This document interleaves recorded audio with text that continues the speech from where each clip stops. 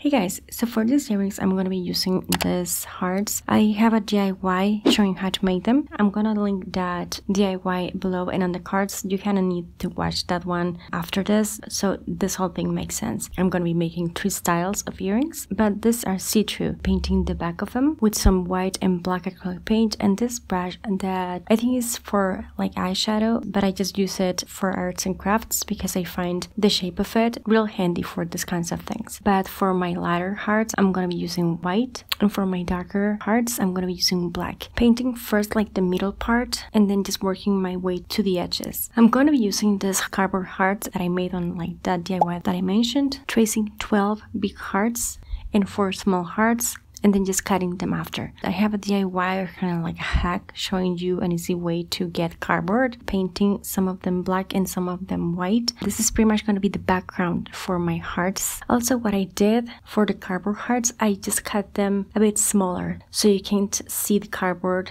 from the front, assembling all the hearts together, gluing a couple of big hearts to the smaller hearts, placing the big ones upside down, and then just gluing the pointy parts. Then gluing 2 of my big hearts, one on top of the other, placing my glue on like a piece of cardboard so I don't have excess glue, I just have what I need. And for these other hearts, I'm gonna be overlapping in the middle 3 hearts like this, so the glue is gonna be on top. Then I'm gonna be making some holes using my Sharpie, marking where I need those holes to be. Then just going with my pin all the way through and then just make that hole bigger. This tool that I do have the DIY on, really easy to make and handy. You can use this for this kind of thing, and also a scribe tool if you decorate cookies. If you have one of those like hole makers or just like a hole puncher, feel free to use that instead. So for these 2 big hearts and the tiny one on top, gluing nail posts on the back of it. For all of them I'm going to be adding some gloss, using my gloss by Sculpey and just using my tool to just help myself while I do this.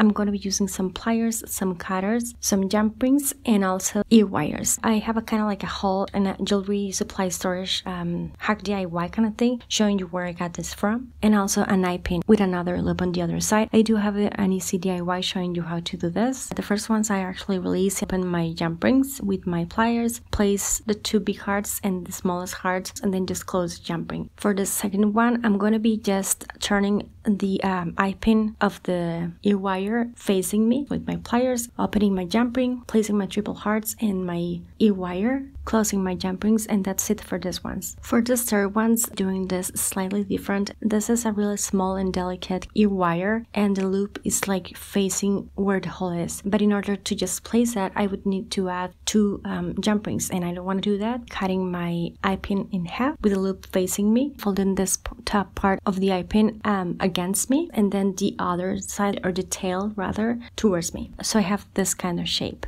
I know there is like a lot of like stuff in the background and it's hard to tell what I'm doing. Placing the wire through that hole all the way through until the loop is like on the front facing me, gluing the back of this so it doesn't move, and this is what it looks like from the sides. Opening my eye pin, placing the ear wire, and then just closing my eye pin. I do have the review for this earring stand, by the way. I really like it. I think it's real handy, but it was clear at the beginning. If you want to know how I did it, check it out. But yeah guys, I love them all. Really easy to make, pretty affordable, pretty lightweight. I think they are all vibrant, fun statements, but I think the black one is a bit more settled because I used less hearts and because it's black. Patterns might change, but I wanted to show you the idea of it. Hopefully you liked them too. If you did, don't forget to give this a thumbs up, check out more accessories that I have on my channel, and share this. Thank you so much for watching. I'll talk to you later and take care. Bye!